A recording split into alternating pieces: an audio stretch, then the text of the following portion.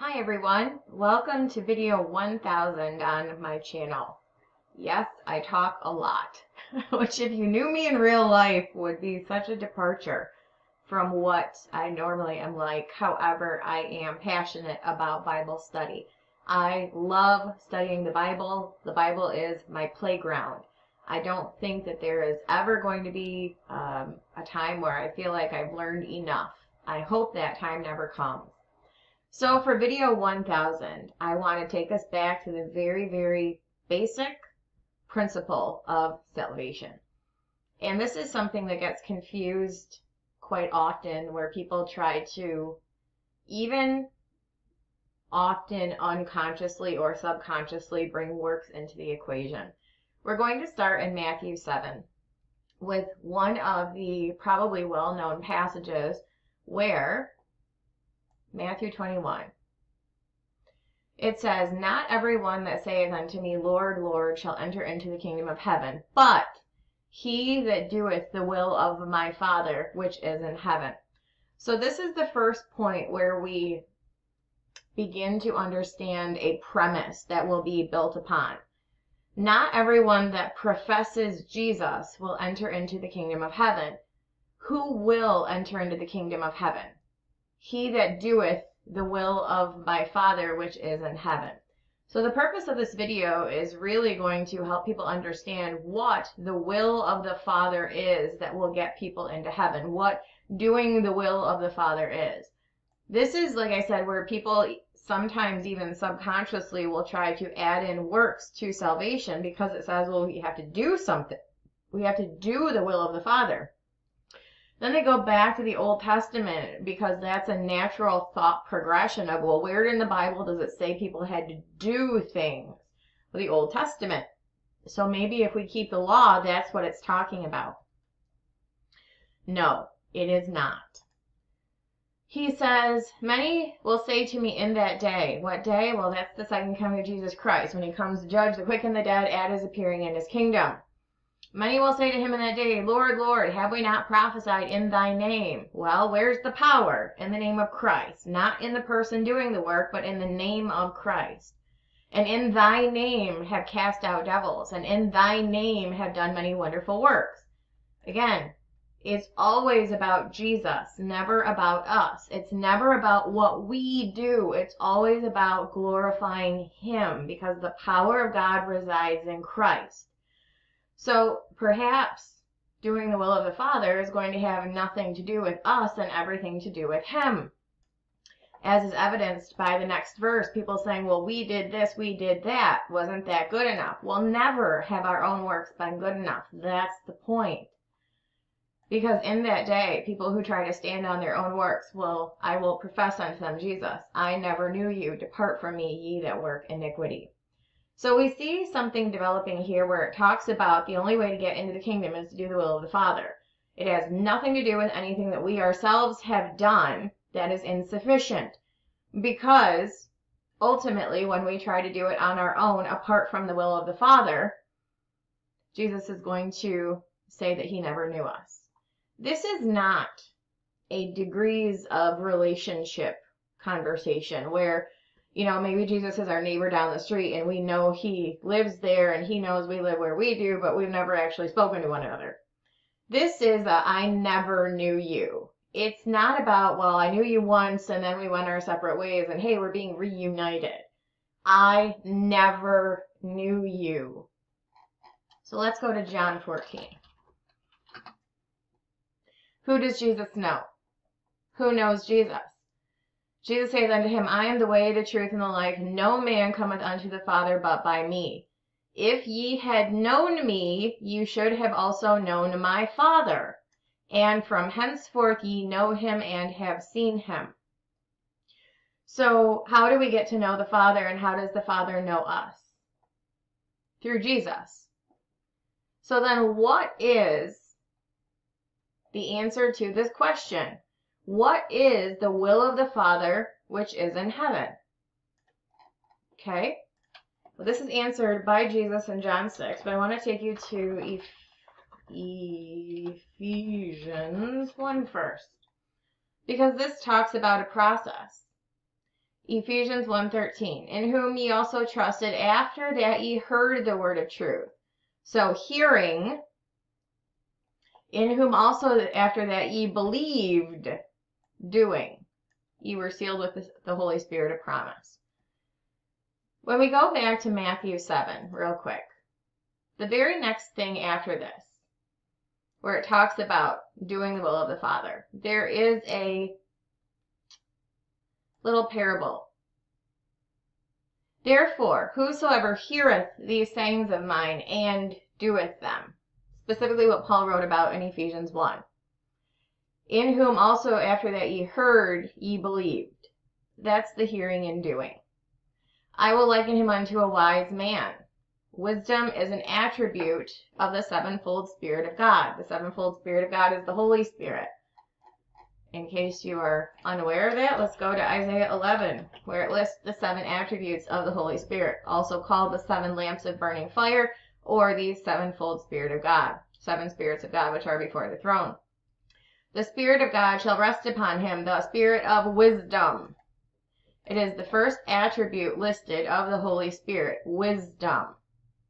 So anytime in the Bible you're hearing wise versus foolish, wise man, foolish man building houses, wise virgins, foolish virgins, foolish not being excluded from an event.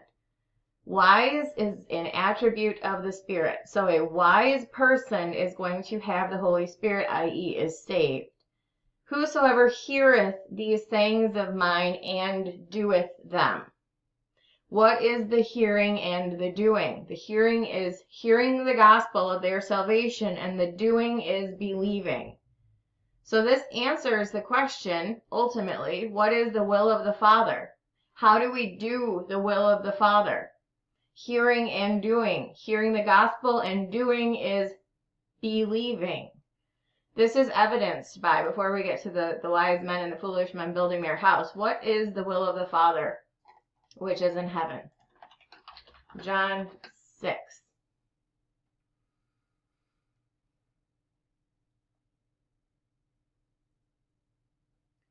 I always have to search for this verse. I should know it by now.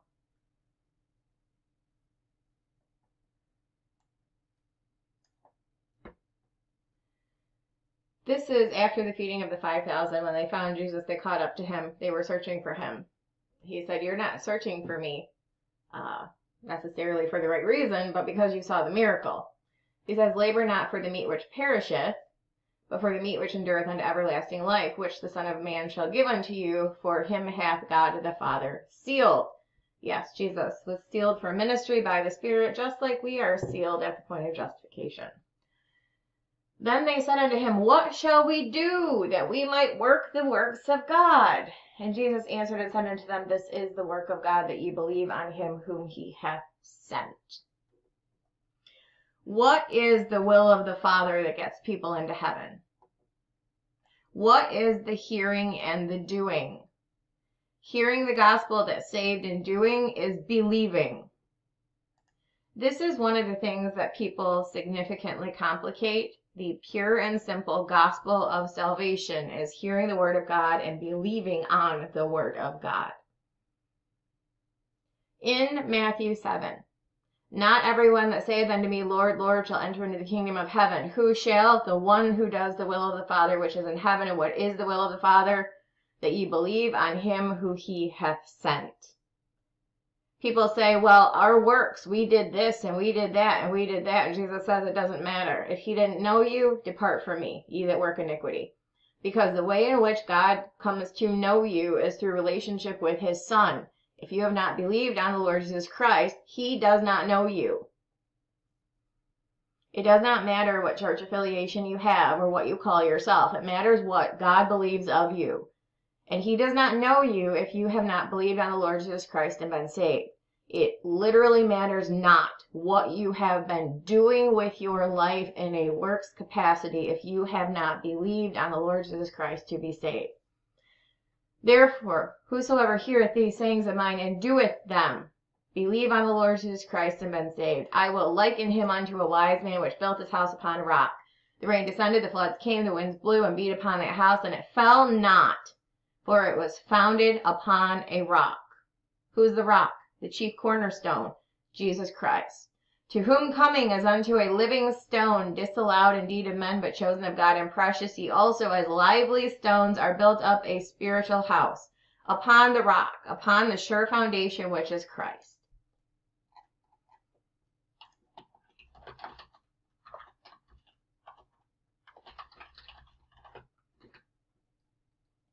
The bema, 1 Corinthians 3. This details the process of standing through the fire and be for reward. What does it say? According to the grace of God, verse 10, which is given unto me as a wise master builder, I have laid the foundation, he preached the gospel, and another buildeth thereon. But let every man take heed how he buildeth thereon. For other foundation can no man lay than that is laid, which is Jesus Christ. Jesus is the foundation. He is the founding upon the rock. And you can do works, good or bad, that will be built upon the foundation, separate and distinct over and above from the foundation, not part of the foundation. Some will stand through the fire, be for reward, some will be burned, but he himself shall be saved, because you are founded upon the rock.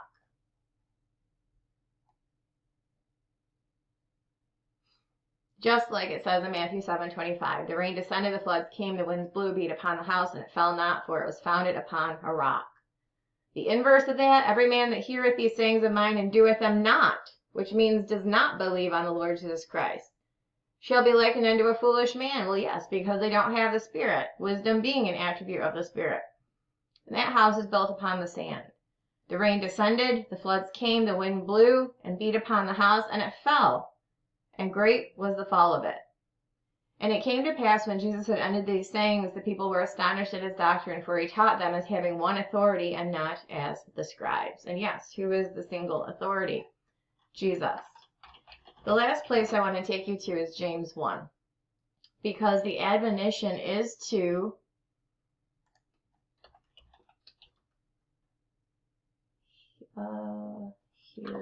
there we go. Verse 22, the admonition is, be ye doers of the word, and not hearers only, deceiving your own selves. If we have a solid base for understanding before we get to James, this makes perfect sense. But if you think this is a works equation, then when you get to James 2, when it talks about faith without works being dead, you're going to get all messed up and think, oh no, I still have to do things like works that aren't believing on the Lord Jesus Christ and being saved. It says, no, be ye doers of the word, believers in the Lord Jesus Christ, and not hearers only, those who heard it and did not do it, like the one who built his house upon the sand, and it fell, and great was the fall of it. Because the deceiving is of your own self, believing that you don't need Jesus. For if any be a hearer of the word, and not a doer, he is like unto a man beholding his natural face in a glass. For when he beholdeth himself and does his own thing, goes his own way, straightway forgetteth what manner of man he was.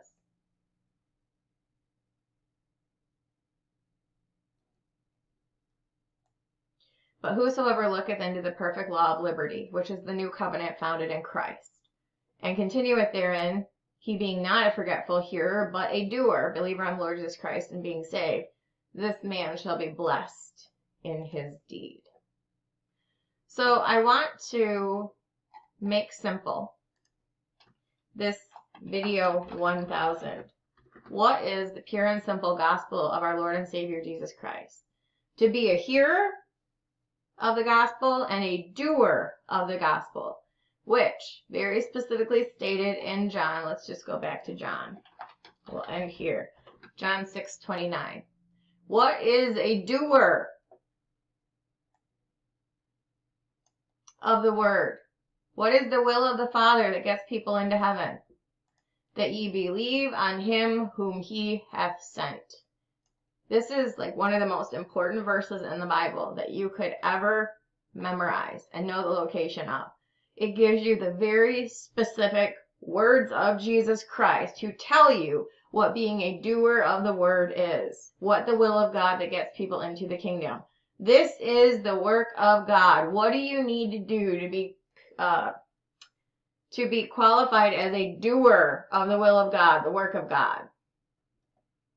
John 6:29. Believe on him whom he hath sent. Everything else is an unnecessary complication when you are talking about salvation. Thank you all for being a part of my channel. I appreciate every single one of you very, very much. Here's to video 1000. Have a great day.